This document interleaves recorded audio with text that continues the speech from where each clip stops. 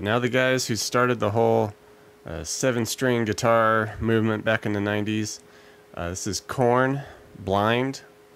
And of course for this, I'm just going to transpose it for a 6-string and go from there. I mean, I'm going to assume most of us only have 6 strings. Sorry if you're the 7-string guy trying to figure this out, but I would think you would know it by now because this is like typical for a 7-string playing. But anyway, so it's standard tuning. We're just going to stick with that.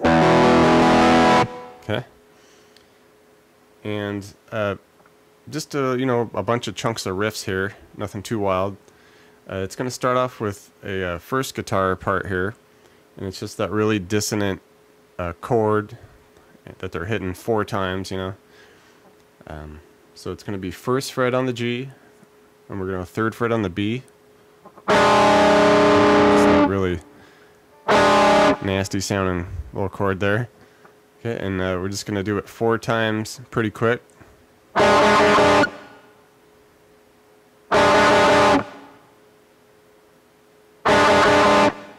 Okay, so that's the first guitar going along. And then, of course, then will come in the second guitar, which is doing the kind of heavier riff here. And that'll be, essentially we're just going to do like an A. And then we're going to bring that to a B power chord. So 2nd fret here on the A, and then 4 on the D string. Okay. And then open again. And then to 3rd fret on the A, 5th fret on the D for the C power chord.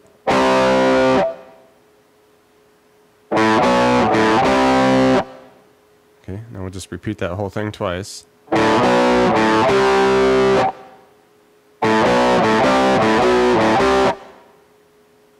Okay. And that's just kind of, interlacing with the other guitar part. Okay.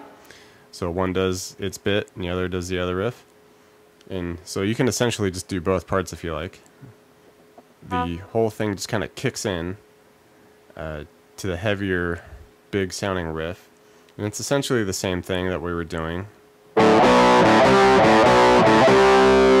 Except after we get to this point, we're going to come up to 6th fret on the A, and we're going to do that 4 times as the power chord. So 6 on the A, 8 on the D string. So we're hitting it there instead of that. Okay.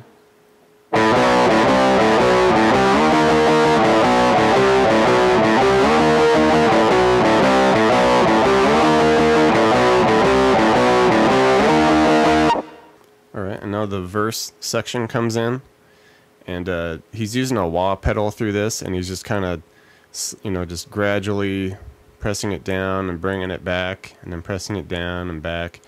And essentially he's just doing a really slow bend here, and 5th fret on the G for that, and then 3rd on the B.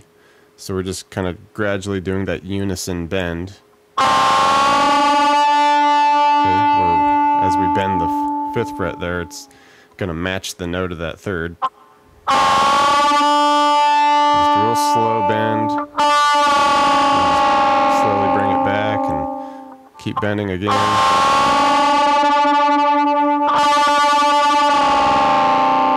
It's going to be about 4 measures of that.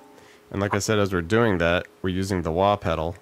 So, and I'll put a link in the description for the effect and all that, so you can check it out. So we'll start here, and we'll just kind of start with the wah open, and then just gradually depress it as we're bending.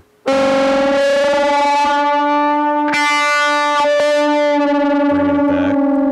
Just kind of playing around with them like that.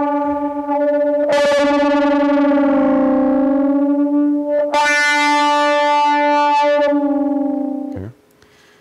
And then the second half of that verse, he just kind of brings it up higher, and we're going to do that here. Slide E string, go 1st to 5. Okay. And then from there we're doing that 5th on the E and a 3 on the B. We're just kind of hitting this like chords and bring the wah in as well. And take it to 3 on the E, 3 on the B.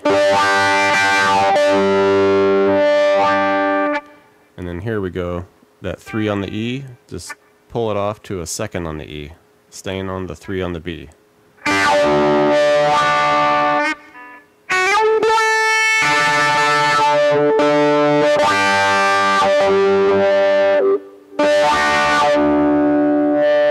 Alright, and then just to top it all off, we'll just end with that bend again on the 5 of the G while holding the 3 on the B. Okay, and this is just a real kind of faint, super effect heavy, you know, treatment going on here, so you can be pretty loose with it. Doesn't have to be super exact.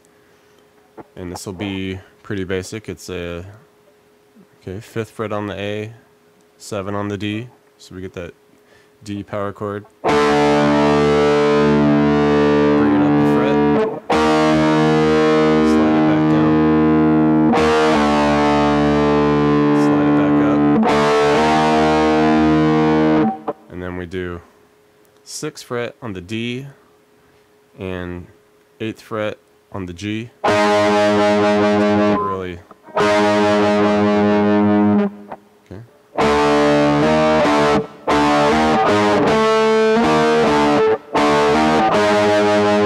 So do that once, and then we do essentially the same thing again, but instead of going up to that high 6th fret on the D, we're just going to drop it down a fret to the 4th fret on the A, 6 on the D.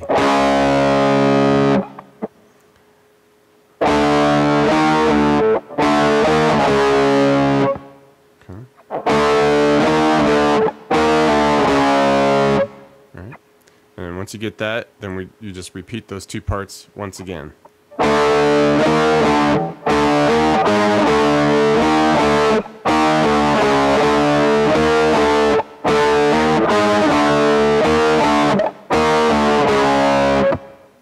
Okay, and now the bridge section. This here, it's going to be pretty basic. We're just going to hit the D power chord. So 5 on the A, 7 on the D. And then we hold that for a measure, then we bring it up a fret so that we're 6 on the A, 8 on the D. But here we're going to add another note, which is basically just adding a 7th to this 5 chord that we're doing here, just to give it that kind of trippy, ethereal, little bit of sound there.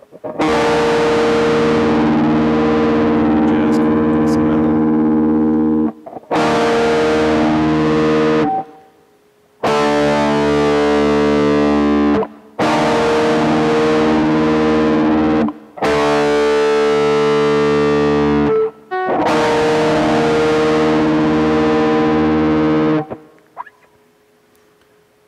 Alright, and now the very end, the outro, that funny little part that comes in at the end with the bass kind of scaling, and then some like kind of Tom Morello sounds coming in there. This here, it's just going to be hopefully you have 24 frets, so you're going to have to come all the way up to the 24 of the E, and we just give that a little half bend, and then just cut it right at the top of it. Okay.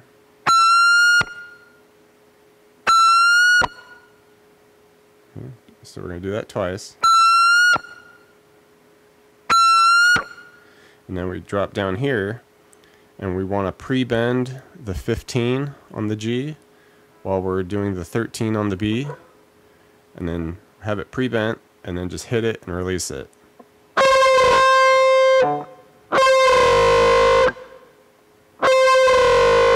Okay.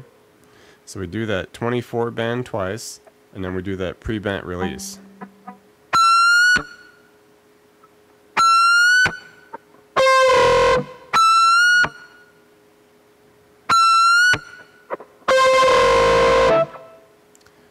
Alright, that's Korn, Blind.